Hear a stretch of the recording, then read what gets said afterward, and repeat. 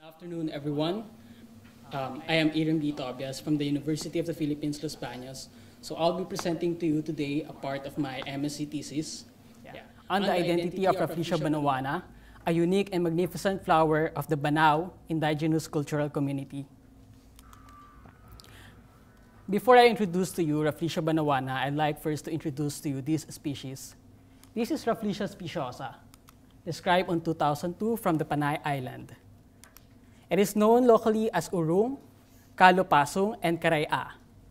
The discovery of these species marked the beginning of the renewed interest on Philippine Rafflesia. Rafflesia, which is a queen of flowering plants.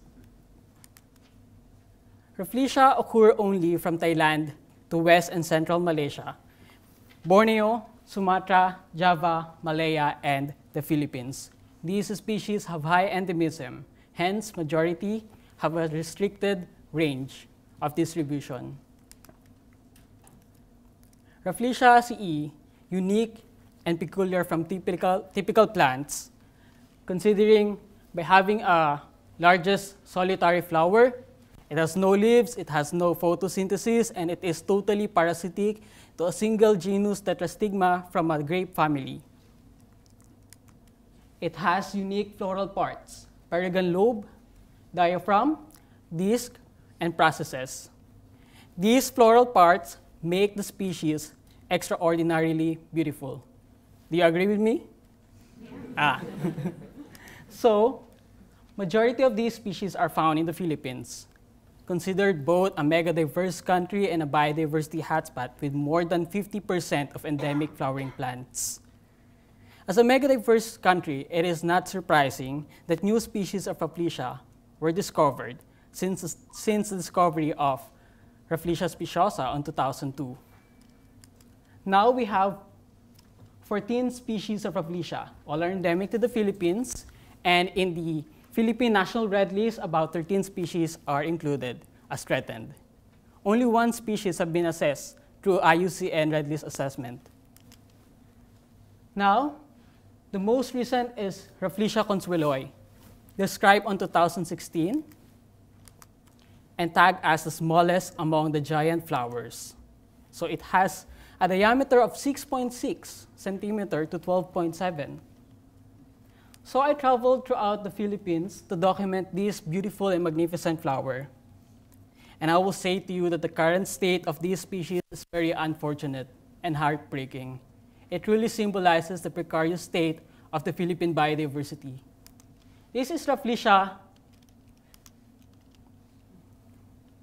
This is Rafflesia banaoensis, found in low elevation forests of Mounts Banahaw, San Cristobal protected landscape in the province of Quezon, Luzon Island. It is found in 2 locations before, but only one remained. It is due to the continuous decrease of forest due to agricultural land expansion and urbanization. The people there told me that the host vine of these species were cut by the people.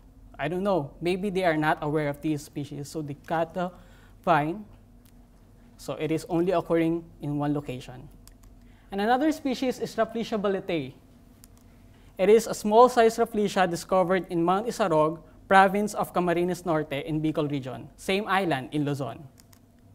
It is previously occurring in 3 locations, now found only in 1 location. It is documented only in a patch of a secondary forest with less than 500 square meters between plantations of Musa textilis. And lastly, this is Rafflesia leonardi, described in 2008 from a remote place in the province of Cagayan in the same island of Luzon. My expedition to see this species is the most disappointing and the most challenging so far.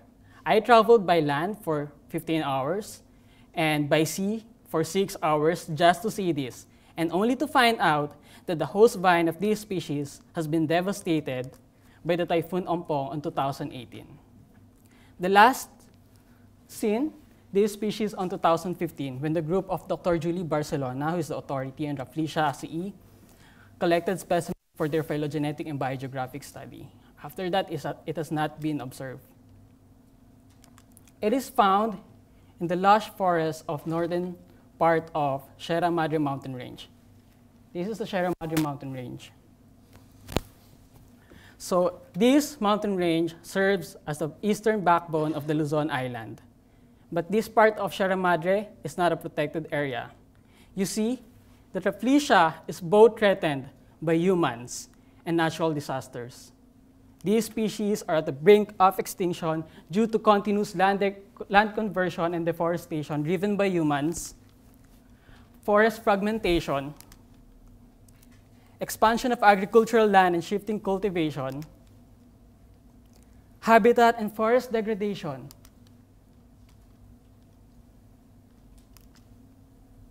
and worsening natural disasters due to climate change. All hope is gone, but there is no reason to lose hope. When I visited this place, I gained motivation. It is true, we cannot afford to lose hope as a conservation worker, as a botanist. This is the Banao Protected Landscape, tagged as the Green Heart of the Cordillera, same island in Luzon. This landscape is home to lush forest, primary forest. And in this place, it has the lowest reduction rate of forest throughout the decades. Within this landscape, we will see this species, Rafflesia banaoana, found in the heart of the Banao Protected Landscape. So that's the species. This species, described in 2010, named in honor of the Banao Indigenous people to recognize the exemplary traditional forest management practices, and supposedly the 6th species described in Luzon, until it was synonymized in 2011 as similar with Rafflesia leonardi. Do you think they are the same? No. Yes, this is Rafflesia banaoana. Thank you, Dr. Chris, for your beautiful illustration here. Yeah, but I will say that Rafflesia banaoana is a good species, and it requires taxonomic recognition at species rank, speaking in a taxonomic and cultural perspective. Yeah. So Rafflesia banaoana is morphologically distinct from Rafflesia leonardi with numerous characters of its floral parts. Looking at a matured flower, longitudinal section of the female flower, at the ovary, stigmatic surface, and this undersurface. Rafflesia banaoana is larger in size. It has larger warts in the perigon lobe. It doesn't have an ear-like structure at the base of perigon lobes, unlike in Rafflesia leonardi. And it has a slanted perigon tube. Look at that. And then in Rafflesia leonardi, it has an upright perigon tube. The presence of annulus exterior, forming a canal in between the annulus interior. This is the canal. And by looking at the longitudinal section of Rafflesia leonardi, it doesn't have any annulus exterior. And the ovary differs in size and shape. Look at this. It has a taller ovary shape, and then this is the ovary of Rafflesia leonardi. And most importantly, it doesn't have a dense bristle, unlike in Rafflesia leonardi. It has a different symmetrical pattern. This is the symmetrical pattern I am talking. Yeah. Rafflesia leonardi has extrusions here at the middle, and smaller anthers attached in brown-colored structure. This is the brown-colored structure, and distinct processes. Processes of Rafflesia leonardi have hairs at the apex. So I can say that Rafflesia banaoana is a unique and magnificent flower of the Banao Indigenous Cultural Community. Malabrigo in 2010 described this species as unique from other species by having larger flower size, but Barcelona argued that flower size is substantially variable. Yes, that is true, but the distinct processes is not variable. I've documented the species having a size of 33 centimeters, which is comparatively smaller than the observation of Malabrigo. So I can say this is a different species and a good species. So the Philippines, now the center of diversity of Rafflesia, with 15 species described to date, 8 in Luzon Island, 4 in Mindanao, 2 in Panay, and 1 in Samar. And I'd like to emphasize on these species. I'm not yet sure if this is one of the described species, but I have thoughts that it could be another species. Look at this. This is Rafflesia panchoana. Some call it Rafflesia lagaskei. This is Rafflesia in Mount Masaraga. This is Rafflesia in Mount Ginatungan. This is Rafflesia lobata in Panay Island. They don't look the same, but I'm not yet sure. I will try to find out more on this. Yeah. So we have small size Rafflesia and large size Rafflesia. Much work still needs to be done, both on the taxonomy and conservation. We knew that there is a continuous and progressive loss of habitats, and we knew that another mass extinction will happen in the Anthropocene period. These species are on the verge of extinction due to these threats. And we need to discover first the potential medicinal value and economic benefits of these species. As of to date, there are no published pharmacological studies about these species in the Philippines. But in Indonesia and Malaysia, this species is known with various traditional uses. So it purifies the uterus after childbirth. It is being added to cinnamon to stop bleeding after childbirth and strengthens weak organs.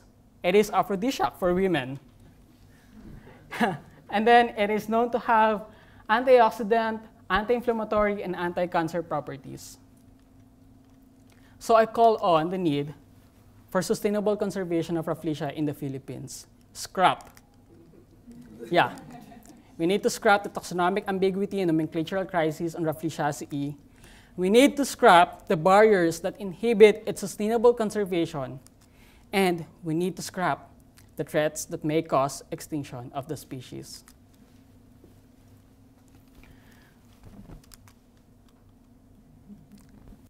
Through research by collaboration and continuous communication with the local government units in the Philippines, I aim to scrap these threats. So, thank you. I would like first to thank the organizers of the Plants People Planet Symposium, to Dr. Chris Tarogod, Freja, and Dr. Bennett Young for keeping in touch with me. Yeah, because I had a long journey going here, more than 15 hours from the Philippines. I also thank the USAID, the Department of Science and Technology in the Philippines, the University of the Philippines, the Department of Environment and Natural Resources, and the National Museum of the Philippines. Before I end this presentation, I would like to leave this message. Taxonomy gives species a name, an identity. Do you agree? Yeah.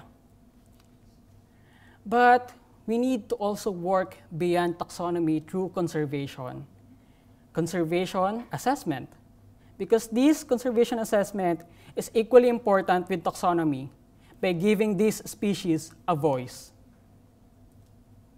So that's all. Thank you very much for your time.